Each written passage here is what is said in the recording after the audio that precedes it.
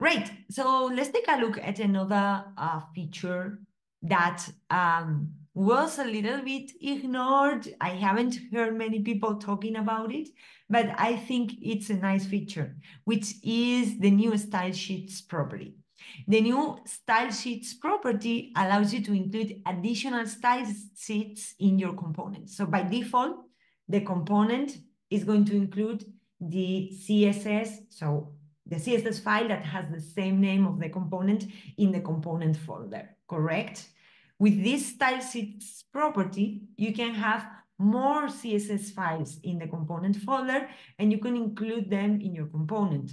So it allows you for a better modularization of your CSS style sheets.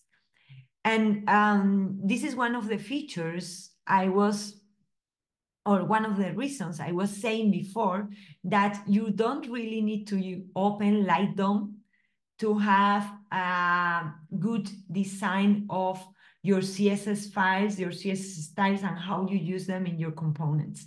Because even if you include the CSS styles in multiple components at the same time, browsers load those styles in a smart way. They are not going to load it like many times. They are going to load it only once. So you can achieve kind of the same result just by importing your CSS classes into each individual component. Okay, and there is also a feature that allows you to store that CSS in a third component so you can reuse it, and so you don't have to copy the file, but that's an older feature. Okay, so with this feature, let's say that we have my component CSS, but we want to include also 2 more files. Now we can do it. And again, we are going to LWC recipes and take a look at that. So here in LWC recipes, we have styling tab. This is a new tab. And I moved here the styling hooks recipe that you probably know, and I added a new recipe for style sheets. Let's take a look at it. So we can see that we have here the CSS file of the component, but we have one more file, which is our text styles.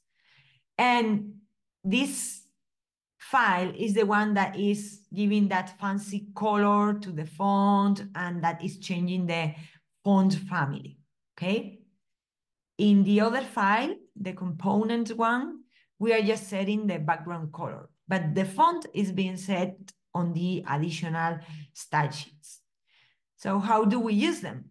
Very easy. We just import the styles and we assign them to the style sheets property. That's it. Easy, right? This is the font that I was referring to. Okay.